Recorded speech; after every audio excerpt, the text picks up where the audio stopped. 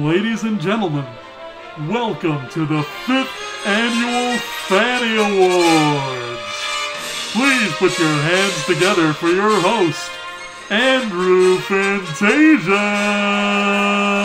Hey, that's my name that the announcer just said. Welcome one and all to the 2019 Fannie Awards. We're here already. The Fannie Awards are here. It feels like just yesterday when I started the very first Fannie Award. It was so old, I didn't even have a channel. I just wrote it all down on Facebook and assumed people would read 9 paragraphs a day of my ramblings. My God, was I ever naive. But quit living in the past, man. You're living in the past. We're here to talk about the past, but only the past year. That's as far back in the past as we go.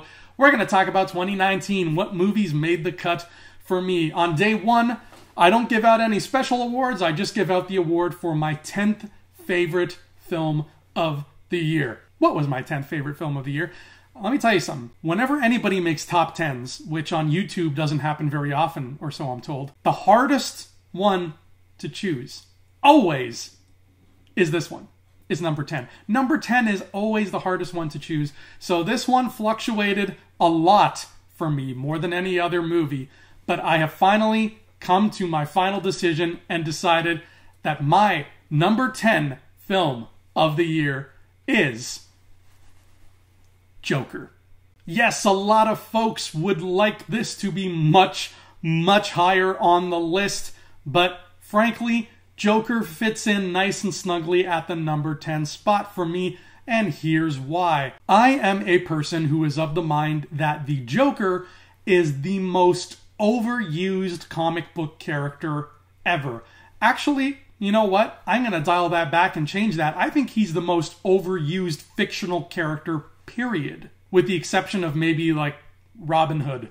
Those two should just get into a room together and talk about how much they just keep getting used by people. So when DC announced that they were making a Joker movie, I was like, oh dear Lord, can we please focus on somebody else? Can we please focus on the Riddler or something? Because you know what? The Riddler is pretty cool too. We don't give him enough love. But no, they made a Joker movie. Todd Phillips sat down and he made a Joker movie, and it was kind of like Taxi Driver, but with less taxis and more Jokers. And you know what? It ended up being pretty damn good. I don't think it was a magnificent masterpiece. I don't think it was an absolutely sparkling dark mirror held up to reflect the darkness of our own society. I don't think it's the masterful work of psychological craft that a lot of people are touting it to be.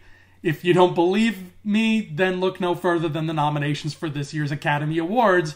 Joker's all over that. No, I think this is just a very artistic, well-done comic book movie that scratches a lot of the right itches for me. Because yes, I'm not a huge Joker fan, but I'll tell you what I am a fan of: the 1980s. I love the aesthetic of the 1980s, and I also am a huge fan of Gotham City. Gotham City happens to be my favorite Batman character.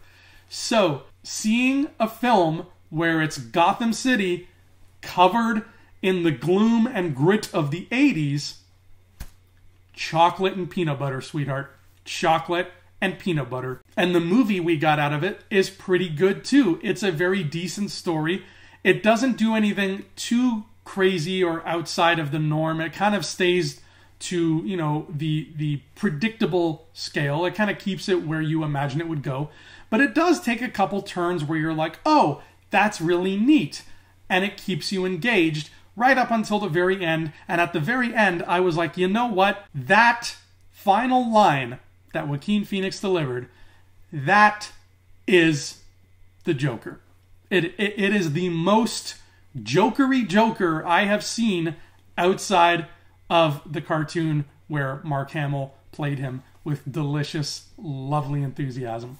That was the most Joker I had ever... That was the most accurate live-action Joker I had ever seen. Right there at the end, where he's sitting in the asylum and he says that line that I'm not going to spoil, just in case. So overall, it hit the sweet spots. It took some turns that I was digging, and it didn't do anything that kind of made me tired of a character I was already tired of. It kept him not fresh, but just interesting enough that I wasn't wishing I was watching the Riddler instead. I know that doesn't sound like a whole heap of praise, and you're probably wondering why the hell did this guy even put this in his top 10s of the Fannie Awards? Well, that's because I'm still very impressed with the fact that they managed to take a character that I was 100% sick and tired of and make me sit in a room with this character for 2 hours, and never once was I sick and tired of him. At the 2-hour point when the movie ends, I was like, you know what? I could watch another 2 hours of this. I am really enjoying this. Yes, maybe it's because I was getting my fix of 80s culture and Gotham culture, but it was also because it was a great character piece.